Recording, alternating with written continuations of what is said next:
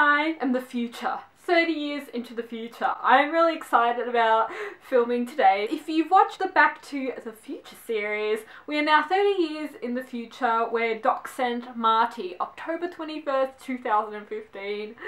Yay! So I'm filming this video like 30 years later. Hi everyone, Miranda here. So today I have my September and October book haul. I'm very excited to bring this to you. These last 2 months I have hauled some wonderful books at Book Expo Australia when I went the other week. Some I ended up getting from my friends, like I'm borrowing them, and some books I got given by publishing houses or authors. So without further ado, let's get to the physical copies that I got at Book Expo Australia. The first books I got by the lovely Laura is Time Shifters Book 2 Beyond the Veil. Now I have reviewed the first book on this on my channel. She gave me the second one, which is completely awesome, and yes, she signed it for me on the inside. There we go, look at that. I just realized at the very back of the book I mentioned in the acknowledgement, so thank you so much Laura for mentioning me. She says, "To Miranda from BOOKSS101, you rock. Thank you for getting behind the series and being so passionate about the characters." And of course, because I absolutely love this book, it was so much fun to read. The next book that I got by her was Visions, and I'm very excited to read this. You've probably seen this in bookstores, I know I have. This is a little bit different from Time Shifters, but I'm still looking forward to giving it a go and reading it. So I'll read you the blurb. When you have the power in your hands, do you choose your fate or does your fate choose you? Isabel's career driven with a careful plan. Back when her life made sense, now she's trying to keep a secret, keep her job and keep everyone around her alive. Isabel doesn't know how or why the vision started. Seeking into potentially life-threatening situations, force her to decide what she's willing to do and sacrifice in order to save the people in her vision. There's Matt, the handsome stranger she saves from a terrible accident. They're fated to meet, but are they fated to be together? Then there's Jeremy, her thoughtful neighbour who's down on his luck. Can she trust him with her secret? But here's another man haunting her dreams who will leave her questioning everything. Isabel looks like she's surrounded by a lot of guys. At Book Expo, Sandra was giving away some free books. I ended up getting this book, which is Eeny Meeny. At first, nobody believed her. I think what really got me with this was kind of in the box, but when I saw the cover, I'm like, ooh. You know that feeling when you just, you really get excited, or you're just like, ooh, and it intrigues you. Girl emerged from the woods, traumatized, close to death, but alive. Her story seemed too terrible to be true. When days later another desperate survivor is found, a pattern becomes clear. Pairs of victims are being abducted, imprisoned, then forced to make a terrible choice. Which would you sacrifice, your life or your conscience? Yeah, it just kind of got me. I was really interested. I went to that Sydney bookstore that's really hard to pronounce, I ended up getting everything. I have a digital copy of it, but I really wanted a physical copy of it. Oh my gosh, it's just so good. I let it. And we now have a group called the Reading Group Setters, and that's started by Jess. We did this for our monthly read along and it was fantastic. I loved it. It was the big twist in it. Live life in a bubble or risk everything for love. Maddie is allergic to the world. She hasn't left her house in 17 years, so you can already imagine what this girl must be feeling like. If I was trapped in my room for 17 bloody years, I'd be like, freaking traumatized. Ollie is the boy next door who's determined to find a way to reach her. Everything is about the crazy risks we take for love. The final Lux novel, Opposition, yay! I can't find this anywhere in Melbourne, so I found it of course in that Sydney bookstore where Angus found it for me. The series is absolutely wicked, make sure that you get on it. The first one is Obsidian. I scored this cool bookmark at the BookTube meet, YA Chronicles and hashtag love OzYA. Also, I ended up scoring this fantastic little poster that Angus made. Ooh. He did this on his channel, so I'll make sure to go check it out. It's really cool. And he was handing out all these posters at the expo and he signed it there.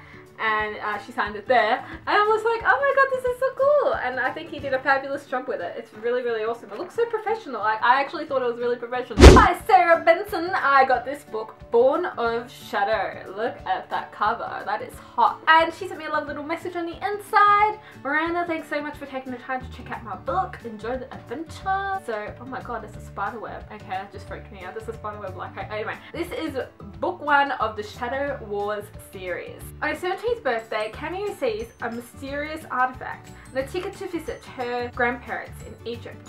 When she arrives, no one is there to meet her. Alone and in an unfamiliar country, she quickly discovers her missing grandparents are only part of a greater threat. Whispers of strange creatures made of shadowy substance can be heard among the Normans. A new queen has quietly come to power, given strength by the powerful evil. She won't stop until she finds the remains of Alexander the Great, convinced that his body holds the secret to becoming a god. I'd like to thank Hotkey Books for the next 3 books. The first one is When I Was Me by Hilary Freeman, and One Girl, Two Lies, Which One Is Real? You can't trust yourself, then who can you trust? When Ella wakes up on Monday morning, she discovers that she's not herself and that her life is not her own. She looks different, her friends are no longer her friends, and her existence has been erased from the internet. Oh my god, it's like her Facebook has been erased. So Ella worries she has gone mad, especially as nobody else thinks anything weird has happened. All of the Above by James Dawson, and this was a really great book. I currently read it and I'm just like, I love it. The 16-year-old Toria moves to the faded seaside town of Brompton-on-Sea. She doesn't expect to fall in love once, let alone twice, but life has a habit of pulling you in strange directions, and when it comes to matters of the heart, sometimes you just have to let go, be free, and let love choose you. The last book I received from Hotkey Books, and thank you so much for that, is this book, The Big Lie by Julie Matthew. Nazi England 2014.